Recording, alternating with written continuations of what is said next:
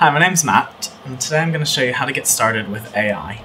So the first thing that we're going to do is go into the AI page button, File, Project Browser. We'll then select a blank project and name it whatever you like. In this instance, I'll call it Tutorial.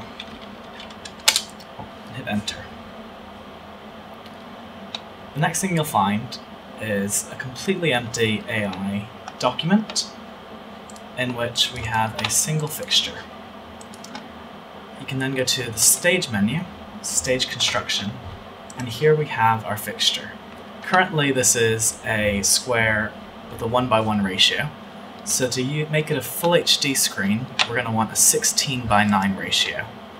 So I'm going to go in here and change the scale width to 1.6, and I'll change the scale height to 0.9.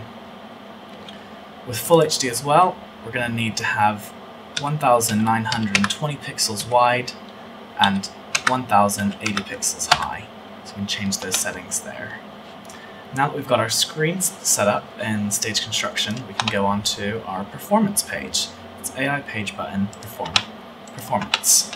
Now here's where we can select all of our media. So on layer 1, we can stick up a test pattern or any other video files in AI. To add more files into AI, we can create a bank here, type New Bank, and drag any files in from Windows Explorer into our new bank. And that's how you get started with AI. Thank you guys for watching this video. See you in the next one.